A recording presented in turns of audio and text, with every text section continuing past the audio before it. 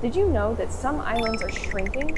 In coastal areas like the Outer Banks of North Carolina, residents have been watching the eastern coastline slowly erode away. What exactly causes this problem? The Outer Banks is something called a barrier island. Barrier islands form when ocean waves run parallel to the coastline, depositing sediment. That sediment is washed away as quickly as it's deposited through a process called longshore drift. Over time, the Outer Banks barrier islands have been disappearing from the east. We're able to see these changes with lidar. Lidar is an imaging technique that measures the elevation of Earth's surface. In coastal areas, lidar is collected every few years. It's used to measure changes in an area's elevation with a technique called differencing.